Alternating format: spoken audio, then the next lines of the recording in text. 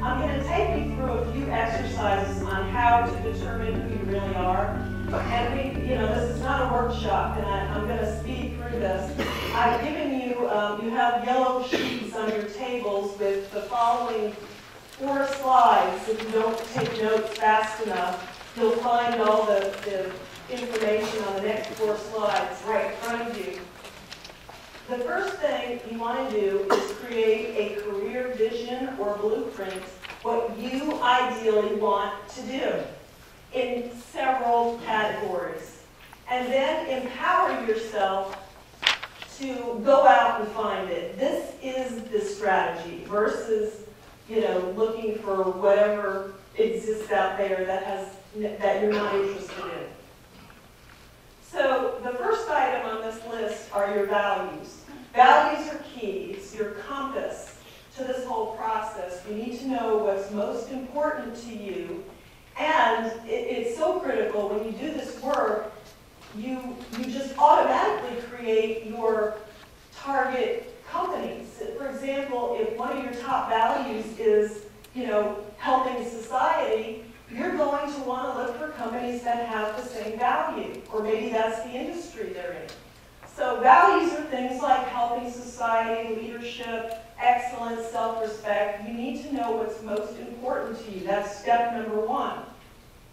Number 2, I call this the doing category. These are your favorite skills. These are verbs ending in ing. And these are the things you would love to do all day long. You get to decide what those things are.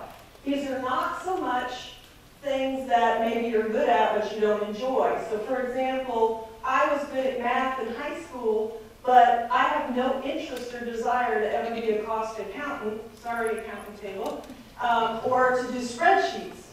So you want to find out what, write down what you really love to do.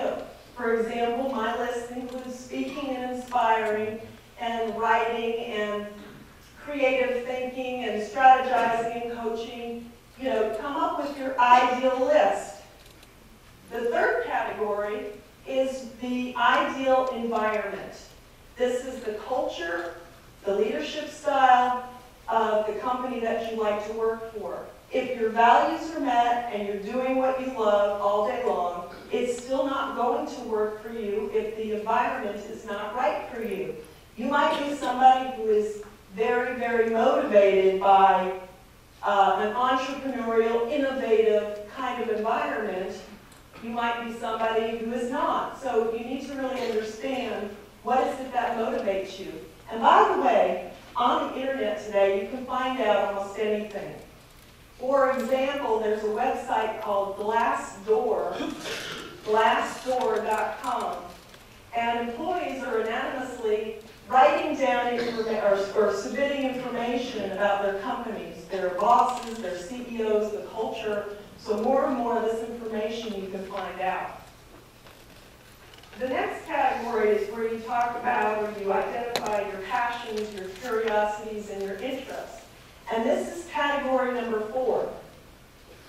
And I'm going to illustrate why it's number 4 with a story.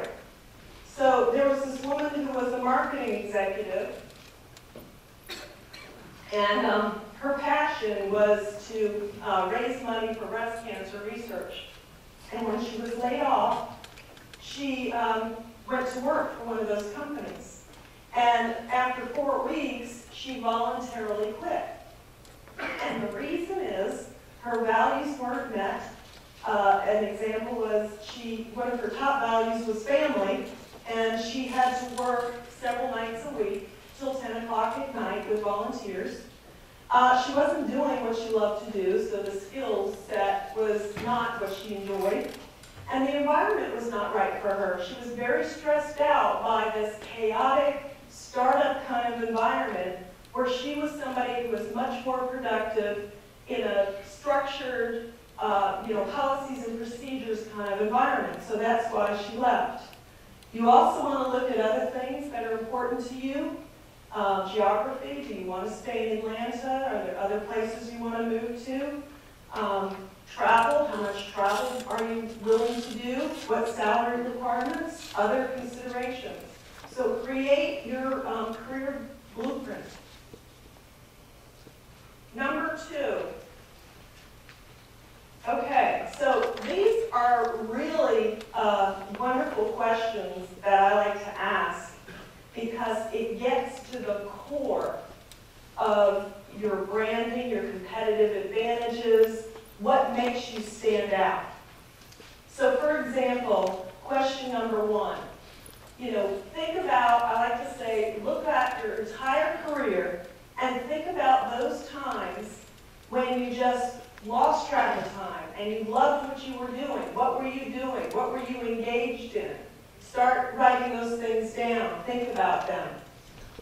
What am I better at than anyone else? Same thing. Look back. It could have been last week, 10 years ago.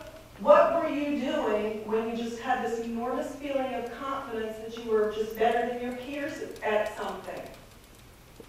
What is your favorite problem to solve? I love this question. It's a big picture question. We're looking for themes here. So, for example, my favorite problem to solve is I love to help people identify and reach their career potential. Think about what do you think about? What are those similar problems that you like to solve? What can I clearly visualize as finished? This question, we all have the ability to visualize something. So for example, if one of you came and talked to me for 15 minutes and I listened, I could clearly visualize what you could be from a career perspective. I could see it. But if I walked into an empty room with nothing in it, I have no idea. I can't visualize what it would look like, with furniture and curtains, and there are people that can visualize that. So think about what you have the ability to visualize as a finished product. And what am I a resource for? What kinds of questions do people typically come to you for? Think about that. Now these questions are sometimes hard to answer on your own, so get somebody to help you with that. I would have done a group exercise had we had some time here. These sets of questions are designed to really get to that passion and that brand and that fire in you. And the number 1 question here is think about what drives you crazy and what makes you angry in the world and why. That will get to that core fire. So, for example, what drives me crazy and gets me really angry is I can't stand it when people settle in their lives. It drives me nuts. When people tell me I'm just going to take this lousy paycheck and this lousy job that I hate and I'm going to work at it for 20 years. Or I'm in a job search and I'm going to settle. I'm going to go for something that, the economy's bad and I'm just going to take this low job that I can't stand, but I'm just going to do it. It drives me nuts because I know people can do a lot better. So for these questions, you want to look at the opposite or something positive when you're trying to figure out what makes you stand out. So for example, for me, the opposite of settle might be demanding the most or helping people see other options. So this is where you start to frame what is it that you do for other people, because that's what it's really all about.